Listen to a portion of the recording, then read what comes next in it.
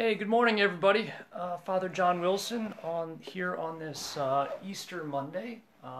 Forgive me as I get my camera kind of situated as best as possible here.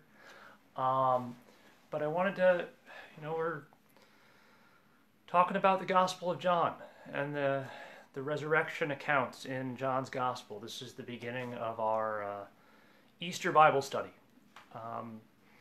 and I hope this is good. We can make this interactive. I hope these episodes aren't going to be too long. We'll see how this one goes, and I'll adjust as possible. But please give me your comments, give me your questions, give me your feedback in the comment section or by messaging me directly.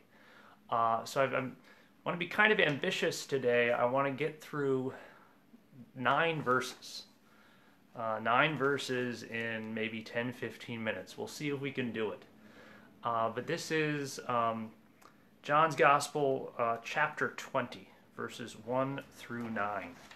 And I'm using the Revised Standard Version Catholic Edition Bible. If you're reading along at home, I mean, any translation will probably work. But here we go.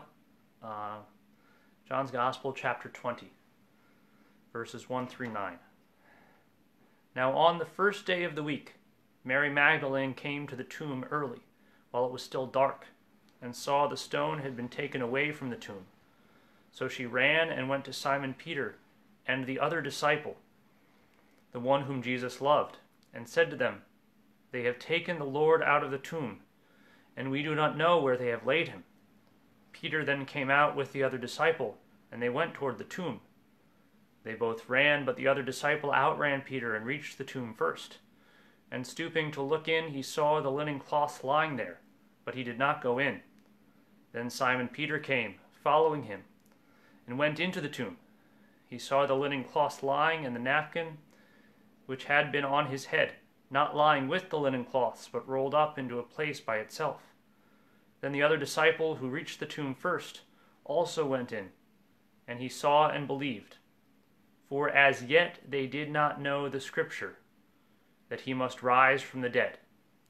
Sorry, this is verse 10. We'll go verses 1 through 10. Then the disciples went back to their homes. Okay, so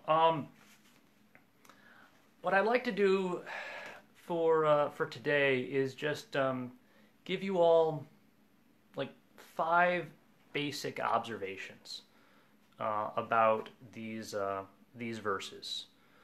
So take them as you will, and stop and reflect on them. These are just like little nuggets for further reflection, so that we can actually start to pray with the scriptures. And first is just kind of a bit of an introduction to John's Gospel in general. John's Gospel is a masterpiece. It is a masterpiece of world literature. It's so beautifully written, and there is not a single word that is out of place. It's always been recognized, even among the 4 Gospels. Of course, all 4 Gospels are perfect in the sense that all 4 of them are inspired by the Holy Spirit and contain the truth about who Jesus Christ is. But John's Gospel, even among the 4 Gospels, has always been loved for its theological depth. John is a theologian, and he pulls out some of the deepest meaning from our Lord's words and actions, in a special way. And because of that, some biblical scholars of a more kind of skeptical attitude have sometimes tried to say that, well, John's Gospel isn't quite as historical. It's more of a theological, kind of a free-form theological reflection on Jesus in general, as opposed to a historical account of what happened. And I think that's not the way to see it. And serious biblical scholarship recently has been walking that back in a big way. Because, I mean, think about it this way, like a master storyteller, someone who knows deeply his subject, like doesn't need to make anything up, right? Because he can see like in the true details the the depth of meaning and what they really say about what's going on. So just because John notices details and tells stories from Jesus's life and public ministry that some of the other gospel writers don't, doesn't mean his gospel is any less historical. He's just a master storyteller. Okay, so that's number one. Number two, what's the first plain fact of the resurrection account? It's the empty tomb. It's interesting. None of the Gospels, when they start to tell the story of the resurrection, say, and then on Sunday morning, Jesus rose from the tomb and the stone rolled away, and this is what it was like. No, they don't start that way. They start with the empty tomb, and they start even more specifically with what it was like for those first disciples to hear the news. Probably couldn't even put into human words what the actual moment of the resurrection was like. I mean, imagine John asking the risen Jesus, so, Lord, what was it like for you to rise from the tomb? I mean, how could you even express that in human words? No, the gospel writers start from the witness of the apostles. They're the witnesses to the empty tomb. They're receiving the news as they receive it and telling us their story. And in a way that we can even see ourselves in them. We can imagine what it was like for them to hear the news of the resurrection. And we can see even their experience mirrored in our own lives. Think about it this way. There is evidence, and solid, convincing evidence, for the resurrection of Jesus Christ all around us, right? And those of us who know him know that. But none of us are actually going to get to see the resurrection until we experience it ourselves at the end of our lives and at the end of all time. All right, so that's number two, the empty tomb. Third observation, the characters in these verses. We've got three of them, right? We've got Mary Magdalene. We'll talk about her a lot tomorrow.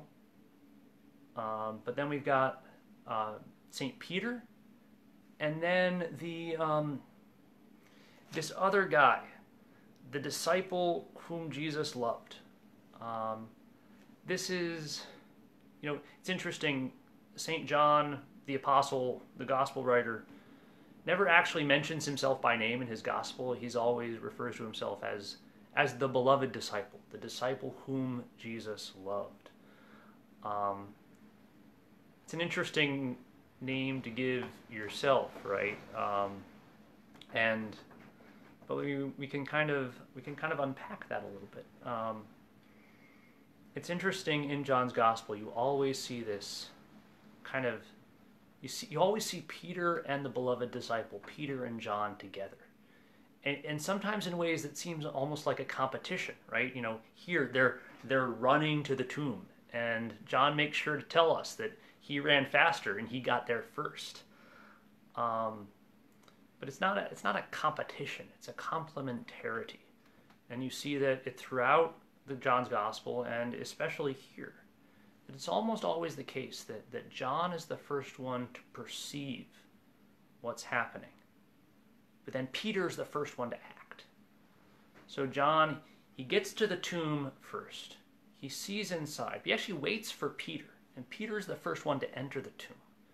It's interesting, John kind of acknowledging Peter's authority to be that first witness. So Peter enters the tomb first. Then John enters, but John is actually the first one to perceive and to believe what had happened. And if we talk about John as the beloved disciple, you know, yeah, he's got that like interior perceptivity, that reception to the love of Jesus, that Jesus recognized and that, you know, God had put within him to be, you know, to have that, to be really our model in that interiority, in that contemplative life. Peter's the active one, right? Sometimes that gets him in trouble. But, you know, the fathers of the church have these beautiful reflections on Peter and John. How John is the model of the contemplative life. Think of like the cloistered religious. And Peter is the model of the active apostolate. And of course, he's the one who's our first pope. So that's number 3, Peter and John. Fourth observation. Really, really interesting detail in these verses. Do you notice how often John mentions the linen cloths lying there? You know, like these would have been the burial, like shroud and bands, and even like the face covering that Jesus was wrapped in. And he mentions these cloths several times. It's like he's really trying to point to them. And there's probably a number of different reasons why he's doing this. First of all is to give us the first and clearest evidence that Jesus had actually risen from the dead. That it wasn't just like Mary Magdalene assumed at first, that someone had stolen his body, right? Because if you're going to steal a body, you're just going to take it covered in what it's covered in, right? But if Jesus himself had rose, well, yeah, he would have laid aside the things that had covered his body. So it's a piece of evidence that it's a rising and not a robbery. There's an interesting contrast here too with earlier in John's Gospel, when Jesus rose his friend Lazarus from the dead. Remember how that rising was described. Jesus calls him to come out, and Lazarus emerges from the tomb, but he's still actually like covered with those linen wrappings, and Jesus actually has to tell people like, okay, now go unbind him, right? Lazarus rose from the tomb not by his own power, but by Jesus' power. So he had to be unwrapped. Jesus rose from the tomb by his own power. So he just laid aside his wrappings. And, you know, this is a bit more speculative, why John calls attention to these linen cloths. But I wonder, and others have wondered, if the way he calls attention to them is also almost kind of like a cameo, right? You know how in a movie where, you know, there's, you know, maybe you got the movie stars, right? But then you've got some other really famous actor who has like this little bit part. We call it a cameo, right? He's probably paid $1 million just to appear in this movie for 15 seconds. Why? Because people think it's cool to see, oh, like, hey, there's that famous movie star over there. There are cameos in the Gospels. Like, remember when the Passion, Jesus carrying his cross, is being related. And, right, Simon of Cyrene is conscripted into helping Jesus carry his cross. And I forget which gospel it is, but Simon is identified in that moment as the father of Alexander and Rufus. It's like, okay, why do we care who his kids are in this moment, right? Well, no, they're mentioned because that first generation of Christians would know exactly who Alexander and Rufus were. They were members of the first community, right? So people reading this, like that's how they would have identified Simon of Cyrene. Oh, he's Rufus's dad. All right, so like Alexander and Rufus just kind of make a cameo in that account because people would have recognized them. Well, we have in our church relics that have long claim to be the shroud, the burial bands, the face cloth, the shroud of Turin. Has long been revered as the actual linen covering of Jesus' body.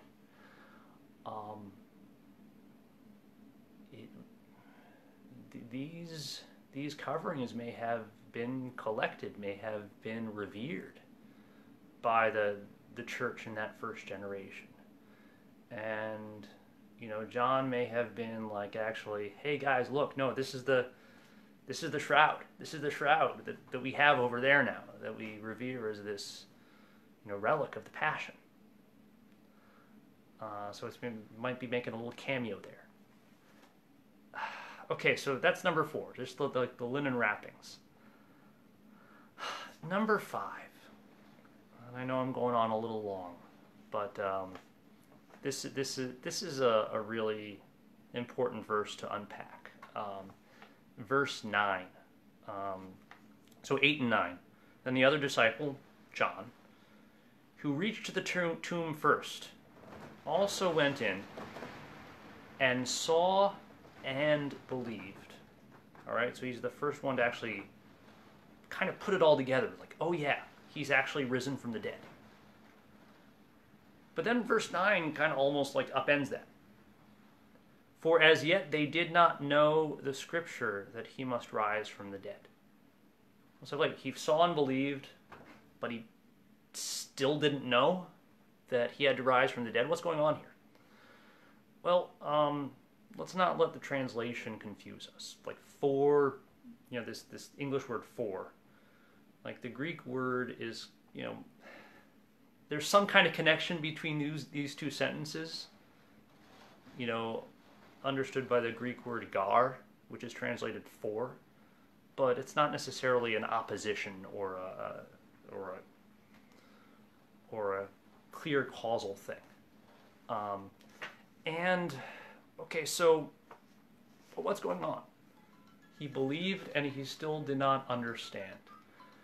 And guys, our parish emergency phone is ringing right now, so I'm going to say goodbye to you, and we'll pick this up tomorrow. God bless.